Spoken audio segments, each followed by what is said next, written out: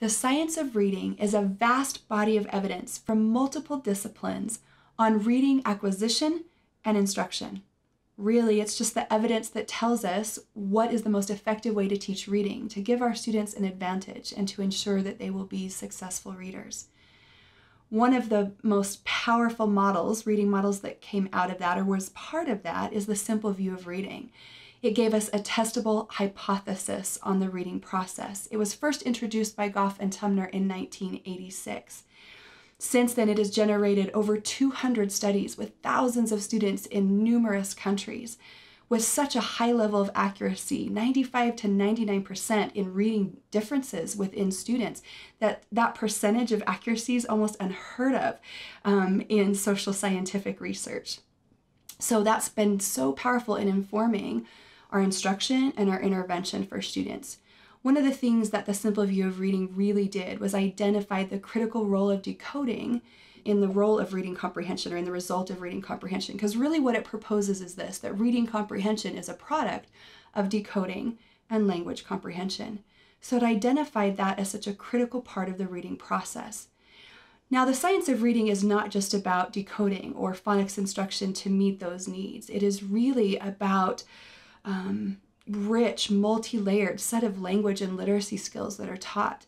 But we do know that decoding is a critical part of that, thankfully, large in part from the simple view of reading, the evidence that has come from that, and since expanded upon in Scarborough's reading rope, that needs to be a critical focus in our reading instruction based on the evidence to make sure that students are successful.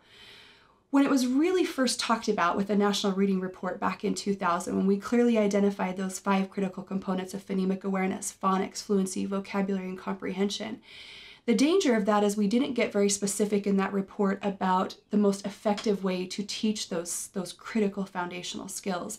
And a lot of the things, well, kind of how it rolled out was, everybody was willing to acknowledge, okay, yeah, phonics needs to be a part of that, but it kind of rolled out in piecemeal. So there was a little bit of phonics, and really the approaches that ended up landing, what we see primarily in our Tier 1 setting, is analytic and analogy phonics, where it's more of and incorporating the onset rhyme and all of those pieces. That evidence is shown to be helpful for very beginning stages in reading, but it won't carry through for students. And so that really bottom-up synthetic phonics instruction is what evidence has shown to be most effective. And this is one of the critical reasons why the science of reading is so important for us to look at and understand, is because it's telling us even deeper how we need to teach those skills to make sure that our students are successful.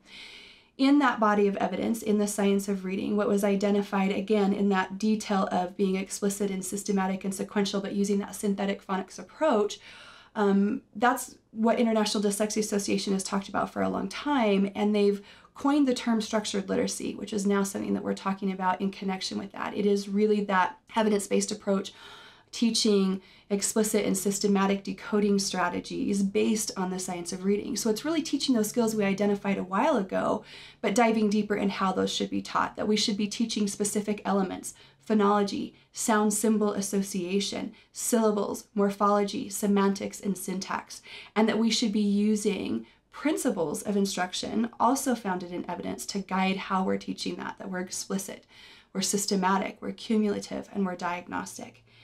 And the science of reading gives us that evidence. It tells us when we do X, we get Y. And that's the real power, is because we want our students to be successful readers. And the science of reading tells us exactly how to do that.